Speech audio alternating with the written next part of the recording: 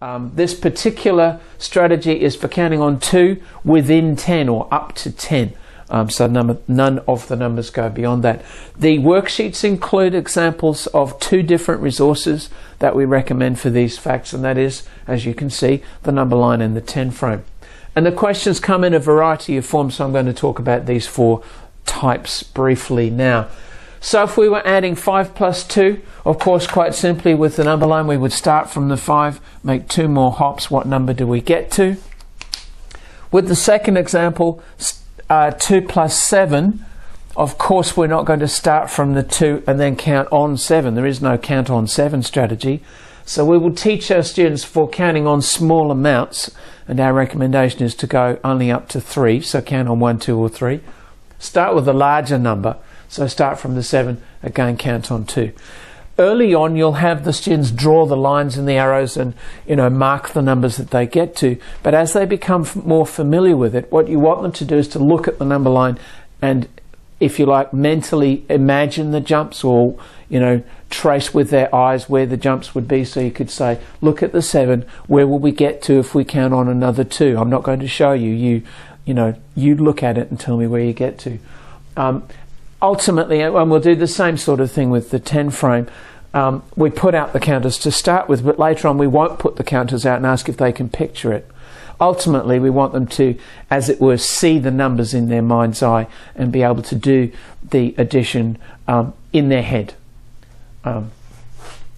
So with the 10 frame, let's look at that. So if we had 5 plus 2, the same example, using the 10 frame, we'd put out 5 counters, and to start with we would say, right, now put out another 2 counters. How many do we have now? The 10 frames are a wonderful resource for helping students develop their understanding of their numbers up to 10, and then of course you can add another frame for numbers up to 20, and it works so well because it's an ordered structure that allows you to sabotage or recognize the numbers without actually counting them. So they should be able to see that's 5 once they are familiar with 10 frames, and they'll be able to see that that's 7. Again, after a while, as I said before, we might put out some of the counters and say, put out 5 and say, imagine the other 2. What number would we get to?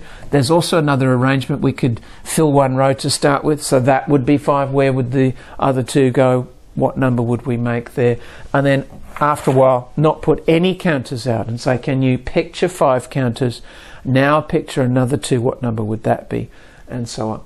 With the latter 2 questions, these are missing add-end questions, of course, where one of the 2 numbers being added is missing, and we have the sum of the 2 numbers. Going back to the number line, this question would say, we finish at 4, we had 2 hops from this side, of course. Where did we start from? So it's more complex. We're asking the children to imagine a sort of backwards motion. This is not subtraction as such, so we're not going to say simply turn this around and subtract, but it's preparing the students for subtraction. So I'd probably say, well, if we had 2 hops like this, where did we start from?